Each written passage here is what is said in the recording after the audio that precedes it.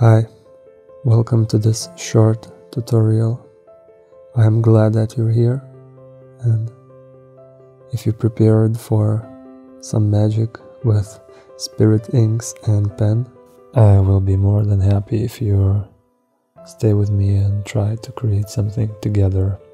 For this tutorial I will use SMLT Proffesional quality Super Yupo paper because it unlocks the ability to create with spirit inks, and because of its synthetic nature you can edit as many layers as you want and it will keep in place. I highly recommend it if you like to experiment on paper with different mediums and a lot of layers. Just keep in mind that it won't absorb any water. Okay, so let's dive into a creative process.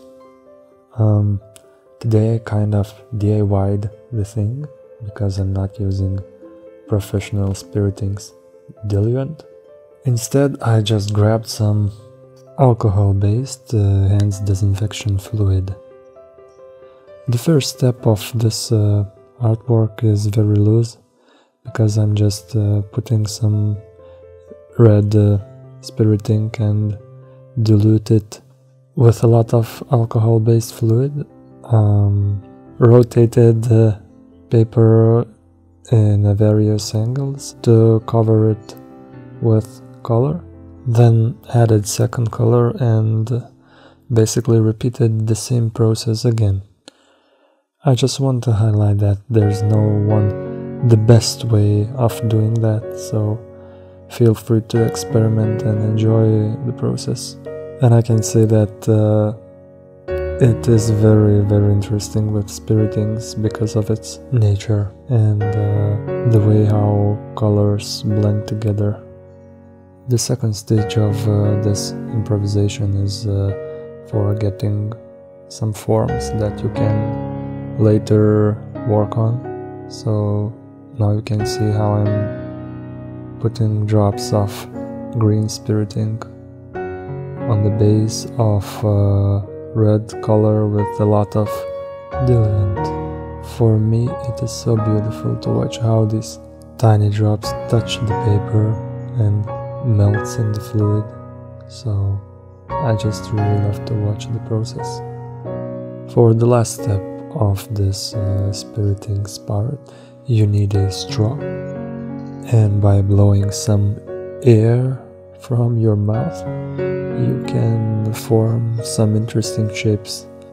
After you are happy with what you've done, just leave it to dry and then you can add more layers with other mediums like markers and pens.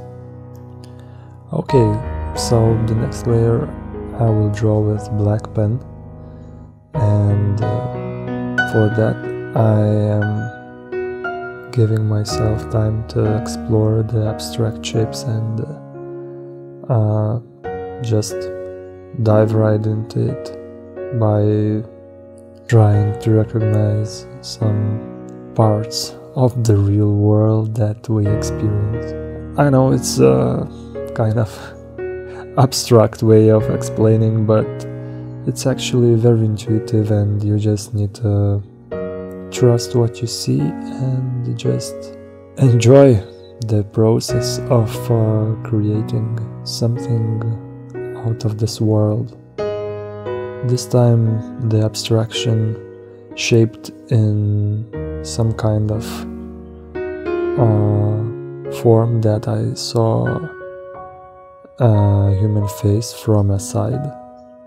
So I used some lines to make it recognizable for not for only for myself but for others, and the process is kind of, like I said before, it's very intuitive and I'm just going with the shapes, trying to spot some interesting lines of places where spirit inks merge together.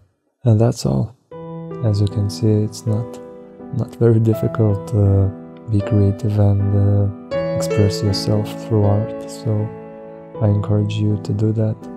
And for this time I want to say goodbye till the next time, and subscribe if you're new to this channel, comment and like. Yeah, bye till the next time.